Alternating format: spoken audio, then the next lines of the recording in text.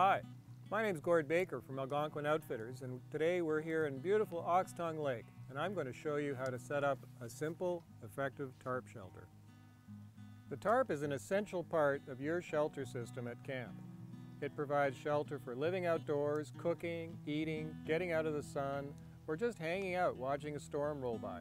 Tarps are lightweight, easy to set up, and can be as basic as the old cheap blue tarp or an exotic catenary cut structure.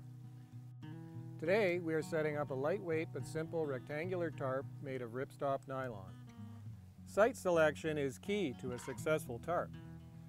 First thing you have to do is figure out where the trees are in relation to where you want the tarp to be. Most people use the tarp as a kitchen shelter or somewhere in the kitchen area of camp. Today we're setting it up over this handy picnic table.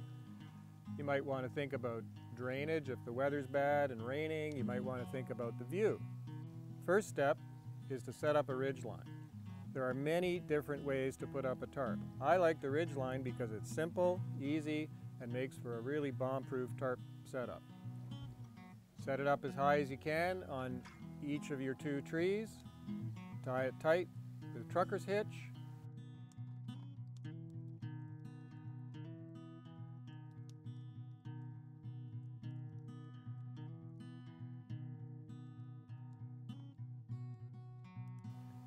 Throw the tarp over the top. Tie the ends off first.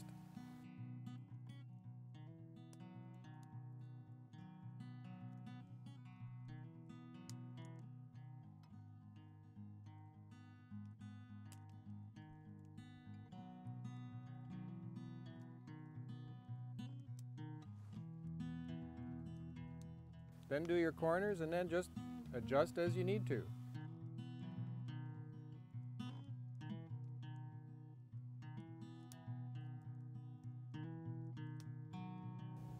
So this tarp would work really well as a sunshade, but if it was raining, we'd probably find we'd get some water pooling in places like that.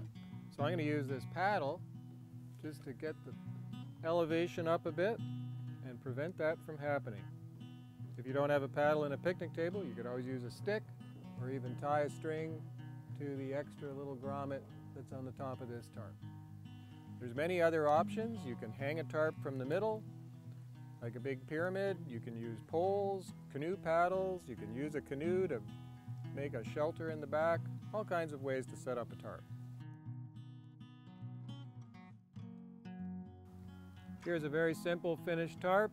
A well set up tarp can make all the difference between being warm and dry and comfortable or cold, wet, and miserable. And it's an essential piece of equipment on any wilderness canoe trip.